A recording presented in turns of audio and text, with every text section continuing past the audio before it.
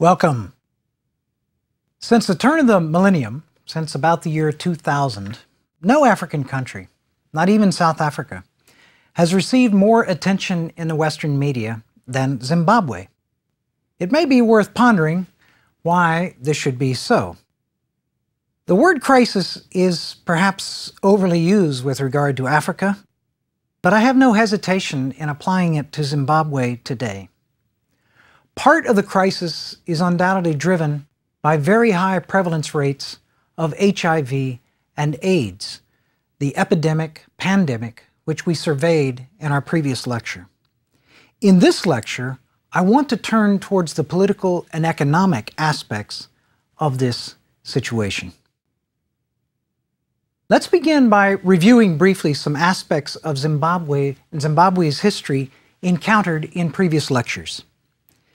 Zimbabwe, of course, is named for the magnificent stone ruins, the largest in Africa, south of the Nile Valley, which stood at the center of an old empire, Great Zimbabwe. Modern Zimbabwe, of course, originally was Southern Rhodesia. It was the British colony founded by, financed by, and named for Cecil Rhodes, whom we have certainly encountered before in the series. In several earlier lectures, I made a distinction between settler colonies and non-settler colonies. In fact, I emphasized that, for my money, this was a more important distinction than the differences, for instance, between French versus British versus Portuguese colonialism and so forth. A settler colony, again, is simply a place where substantial numbers of persons from the colonizing country, in this case Britain, come and intend to stay, set down roots. Southern Rhodesia was a settler colony, although never more, even at their peak, than 4% of the total population. Whites here were numerous enough to enjoy, essentially, settler self-government within the British Empire from 1924 onwards. The hallmark of settler colonies was the expropriation of African land. Again, colonialism happened all over the African continent, but in many colonies, non-settler colonies, whatever Africans may have lost, they did not lose the possession in the direct sense of their land.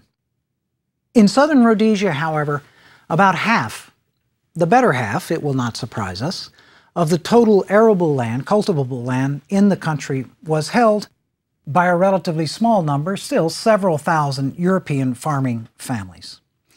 It is that land division which is the absolutely critical starting point for understanding the unfolding of the Zimbabwean crisis in the 21st century.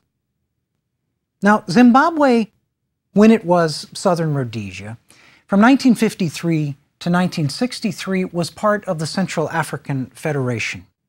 And we looked at the breakup of that federation, which at one point had bound together the countries now known as Zambia, Malawi, and Zimbabwe, broke apart in 1963 precisely on the question of whether there would be a transition to majority-rule African government. Britain, by this time, had accepted that for its colonies, but the white settlers of Southern Rhodesia had very different ideas. In 1965, under the leadership of the redoubtable Ian Smith, they declared unilaterally independence from Great Britain, and indeed the country was renamed Rhodesia. There was no need for the Southern after Northern Rhodesia had become Zambia. The Unilateral Declaration of Independence, the UDI, was followed in turn rather quickly by the banning, prohibition of essentially all the African nationalist movements which had emerged, as they had all over the continent, in the 1950s and early 60s to challenge colonial rule. As is typical of settler colonies, and the point we have made before, the path to decolonization and the path to independence was not peaceful at all. Following their banning, their illegalization, the African national movements launched a national war of liberation known still today in Zimbabwe as the Second Shimaringa, Shimaringa being the Shona word for struggle. And they launched this from neighboring countries, as is typical of guerrilla warfare anywhere. All through the 1970s, this second Chimurenga, this war raged through the colony of Rhodesia. It led to some 30,000 people dead, 1 million refugees. As I said at a previous juncture, horrific things were done by all sides in this very bitter war. Eventually, by the 1970s, the late 1970s, Smith had concluded that it was fruitless to continue to try to hold on forever, that he would negotiate as best he could a deal, a post-independence deal, and the Lancaster House negotiations took place, centered in London. The results of that led to Zimbabwe's first national, remotely democratic election in 1980, and at that moment, in 1980, the victory went to Robert Gabriel Mugabe and his party, formerly one of the two main liberation movements, Mugabe's party known as the Zimbabwe African National Union, or ZANU. It had been allied on paper, though rarely in practice, with the other principal liberation organization, the Zimbabwe African People's Union. They had formed the Patriotic Front. ZANU-PF became the ruling party of independent Zimbabwe at independence on April 18th, 1980. Now, who is Robert Gabriel Mugabe? He is, in many respects, a brilliant and remarkable character. He's a devout Catholic. He was raised, in fact, on a Catholic mission in north-central Zimbabwe. And he was part of that generation of the 1950s, youth which took very seriously the promises and hopes of decolonization and independence. It is not at all inaccurate, I think, to apply the word idealistic to Mugabe at this stage. And in fact, he left Rhodesia and went to the Mecca of African independence in the late 1950s. And that, of course, was the country of Ghana in West Africa, led by the father of African nationalism, Kwame Nkrumah. Mugabe taught school in Ghana, and in fact, married a Ghanaian woman who later, when they returned to Zimbabwe, became Amai Mugabe, the mother of the nation, despite the fact that her roots, in fact, came from a different part of the continent. A very highly respected figure, I found, in my experience in Zimbabwe. Now, when Mugabe returned to Rhodesia in the early 1960s, he became active with ZANU, with the Zimbabwe African National Union. Eventually, he was imprisoned by the settler regime of Ian Smith in the mid-1960s, and he spent approximately a decade, approximately 1965 to 1975, in one of Smith's prisons. Now, Mugabe's intelligence, and indeed his intellectual bent, is demonstrated by the fact that while he was in prison, he actually earned multiple graduate degrees through correspondence courses.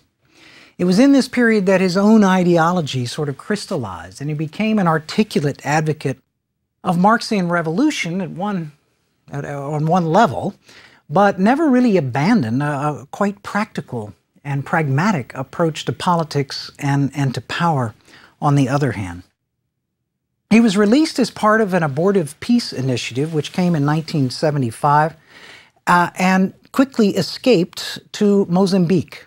Mozambique, next door to the east of Rhodesia at this time, of course, had just become independent of the Portuguese, and the new rulers of Mozambique, anxious to show a kind of solidarity, if you like, across the African borders, allowed ZANU to establish numerous bases from Mozambique. This was truly one of the crucial turning points in the Second Chimurenga, in the Zimbabwe War. Mugabe in Mozambique quickly rose through the ranks, and by the mid to late 1970s, certainly was the undisputed leader and spokesperson for ZANU.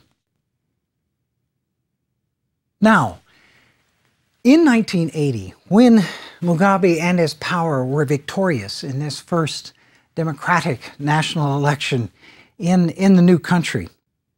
He was told by his old friend at the independence ceremonies, Julius Nyerere, president of Tanzania still at that point, president for almost 2 decades by that point, and with considerable experience. Nyerere told him, "You have inherited a jewel. Keep it that way." And for the first decade after 1980, in many respects, Mugabe and his party did keep it that way. There's a sort of echo in Zimbabwean history of the experience of many other African countries 20 years earlier, when we looked at the first decade after independence in country after country and saw indisputable achievements and gains, which eventually turned very differently. We saw some very impressive achievements indeed in the first decade of Zimbabwean independence, as well as some ominous signs.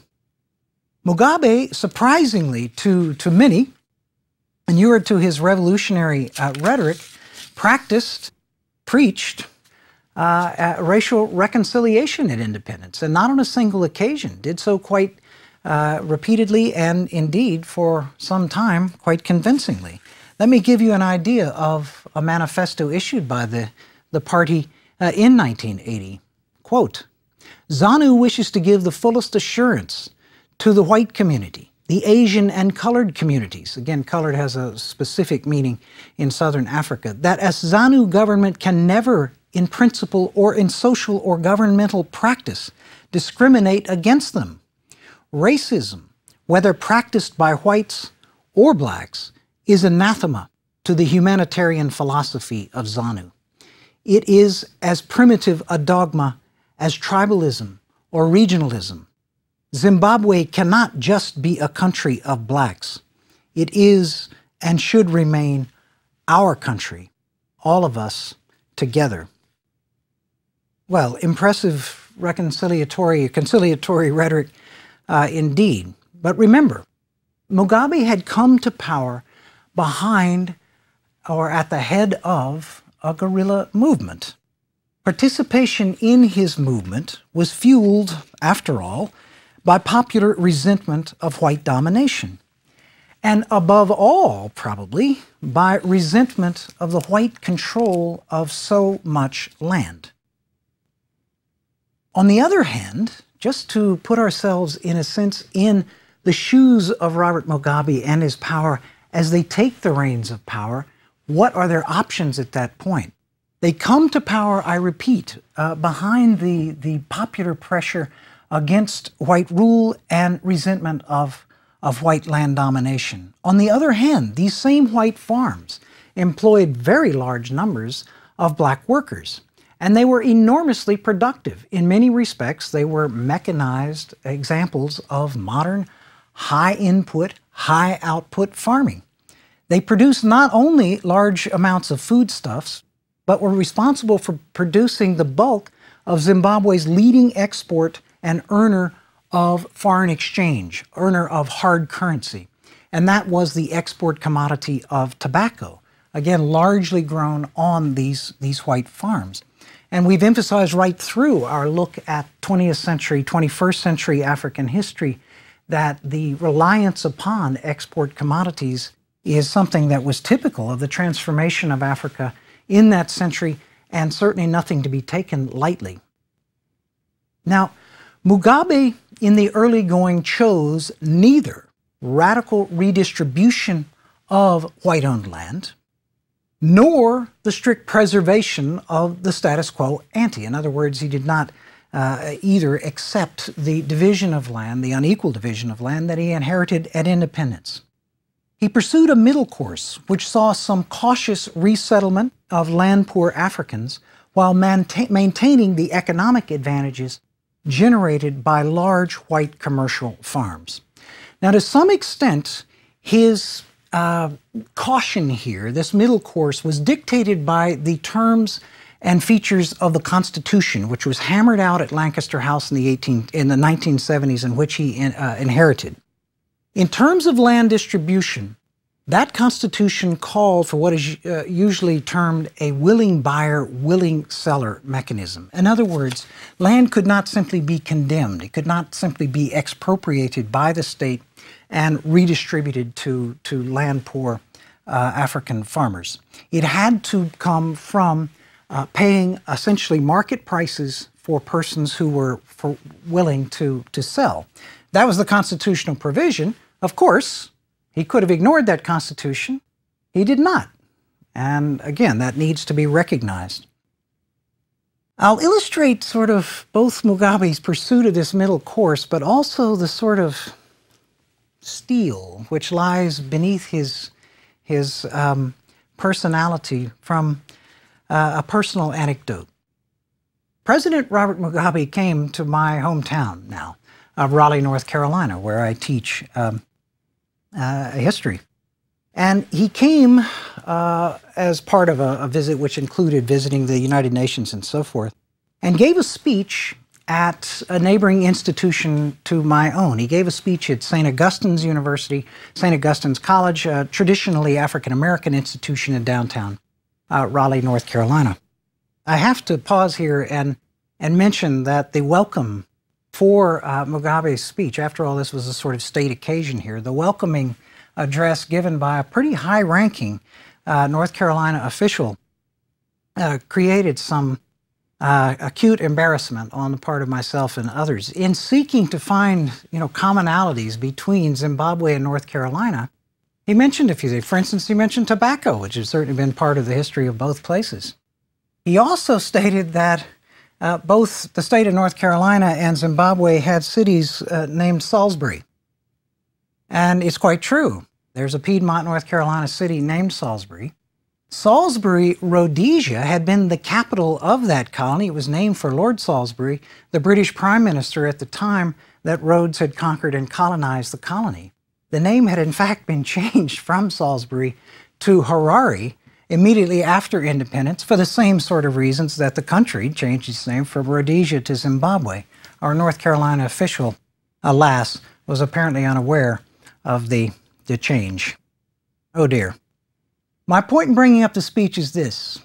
Mugabe talked about the land issue, and he described the middle course that I've been talking about. Purchasing some farms, redistributing a substantial amount, although not an earth-shaking amount, something like 35,000 families resettled in the first decade. He described that process. He described the constitutional provisions that he was observing in obtaining that land on a willing seller, willing buyer basis. And at one point he said, we are required by the Constitution, I'm paraphrasing, but we are required by the Constitution to purchase this land on the basis of willing buyer, willing seller. That is what we will do. The land that we need, we will pay for. And then he paused and looked very seriously at the audience and said, though we were never paid for it. Obviously making his political point despite the policy of moderation that he was enunciating. Now, in some respects, Mugabe attempted to compensate for relatively slow action on redistribution with some dramatic other measures. He extended many services to African peasant farmers who had not gotten more land, services which they had been denied under the old settler regime. I'm talking about high-level extension advice, hybrid seeds, subsidies for fertilizer, improved transport to get crops to market, payment promptly and in full, and so on. In a lot of respects, on the old so-called native reserves, there was a kind of agricultural revolution which took place in the 1980s. Food production multiplied out of those parts of the small-scale farming sector several times over. The result was a nation which not only fed itself with major input from both of these farming sectors, but regularly exported to its often needful neighbors. And I certainly recall instances of being in Zambia, for instance, hearing of, reading of shipments of food coming from next door in the so-called breadbasket of southern Africa at that point. The country in the 1980s showed positive overall macroeconomic growth rates, GNP rates, while achieving remarkable advances in health and especially education at all levels. And remember, this is taking place in the 1980s, when in many cases, or in many ways, the terms of trade which we surveyed in looking at Africa's downturn from about the mid-1970s onward, you know, he's carrying this out and making these kinds of advances in a far less hospitable international climate than the first generation of independence leaders had found themselves in. Now, on the other hand, Mugabe had already shown his iron fist, if you like, by unleashing the notorious North Korean-trained 5th Brigade to crush the so-called dissidents in the ethnically Ndebele-dominated southwest of the country. This is still remembered as the Gukurahundi in Shona. It's a reference for the fierce storms that sometimes emerge here and pound the ground. Anybody in Zimbabwe will recognize the terms like 5th Brigade, and to some, it will bring a bit of a shudder. Nonetheless, by the decade's end, he had lured the predominantly Ndebele ZAPU party, his old rivals, into his government. Joshua Nkomo, the leader of ZAPU, was made a vice president. He had muted his call for an official one-party state, which he had made earlier on.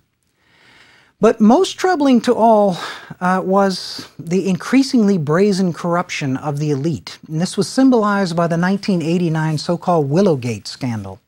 The name, of course, is a play on Watergate, which had already become famous by then. And it involved access to essentially state-controlled cars. And it was clear that ministers and other parts of the elite were getting fantastic deals on cars that were not being made available to the rest of the middle class.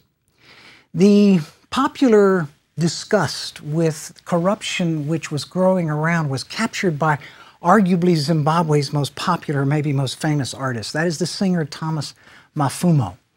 He released an album in 1989 with a title and a title song in English called Corruption, and it meant exactly what it said. The cover of that album showed a pair of right hands shaking hands and a pair of left hands with money being transferred one to the other. The chorus of that song, something for something, nothing for nothing, that's how it is in our country today, hit a raw nerve. Now, by the mid-1990s, Zimbabwe was still, however, a place which largely worked. I spent 1994 there as a visiting Fulbright lecturer at the University of Zimbabwe. And a place that largely worked is more than could be said for a number of places elsewhere in the continent. But the negative trends accelerated. Employment was shrinking, prices rising. In the urban areas especially, there's increasingly open discontent. Corruption burgeoned. Mugabe funded the lavish lifestyle of his second wife, his former secretary, 40 years his junior, who was fond of flying on Air Force jets to Paris or Hong Kong for shopping sprees. Mugabe and his party's willingness to use heavy-handed intimidation against any form of dissidence or opposition continued unabated. In the late 1990s, he proposed a new constitution, further entrenching the ruling party's power, confident that he was still the hero of the people. He put it to a popular referendum, and in early 2000, the results were shocking. 55% of the populace voted no on this referendum. A few months later, despite every kind of intimidation and pro-ZANU saturation by the state-owned media, the opposition, now crystallized in an opposition party known and still known as the Movement for Democratic Change, very nearly displaced ZANU in the parliament, very nearly unseated this government. Mugabe reacted with fury and played what can only be called the land card. Soon, by late 2000, 2001, into 2002 and 3, crowds of young men who were called war veterans, that is, veterans of the Liberation War in the 1970s, began to occupy, take over, invade the white-owned farms. Now, they were called war veterans, and certainly some were, particularly at the top. But if you look at the footage, do the math with me. Someone who was 20 or 25 or 30 years old in 1980 at the conclusion of that war, in 2000 would have been 40 or 45 or 50. Not these people who carried out the farm invasions. Most of them were in their late teenage. They were overwhelmingly male, late teenage, and people in their 20s. They were drawn from the unemployed, desperate youth of the cities, given a club, literally given a club, and given an occupation by the ruling party. Eventually, most of the white farmers were evicted. Some were beaten, a few were killed. Physically, however, it was overwhelmingly the black farm workers who suffered the most. These young men who occupied the farms in the first instance, through no fault of their own, after all, they'd been raised in the city, were not experienced farmers. Often, the re-expropriated farms did not even wind up in their hands, let alone those of the land-hungry peasants, but in the possession of well-connected members of the elite, cabinet ministers, etc. Predictably, at least in the short run, the economy crashed by any measure. The former breadbasket of Africa became, by 2005, one of Africa's hungriest countries. The indicators are many of the tailspin in Zimbabwe. Think of its currency. When I first went to Zimbabwe in 1983, a Zimbabwe dollar, that's the name of the currency, a Zim dollar was worth US $1.40. In 2005, it was worth, the exchange rate was approximately 25,000 Zim dollars to $1 US. I never thought I'd see a day when the Zambian kwacha next door was worth more than the Zimbabwe dollar. Today, it's worth about 5 times as much. I had a student from Zimbabwe who told me that by this time, people in Zimbabwe were leaving the smaller currencies, the smaller notes, simply lying in the street. In 2005, the government launched as well a clearing operation against the squatter settlements, the shanty towns of thousands, probably tens or hundreds of thousands of people around the capital city in particular. It was justified as the clearing of hotbeds of crime and disease. And indeed, there is certainly some truth to that.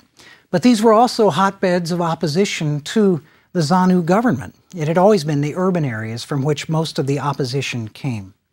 The operation was called in Shona Operation Murambachina, Operation Drive Out Trash.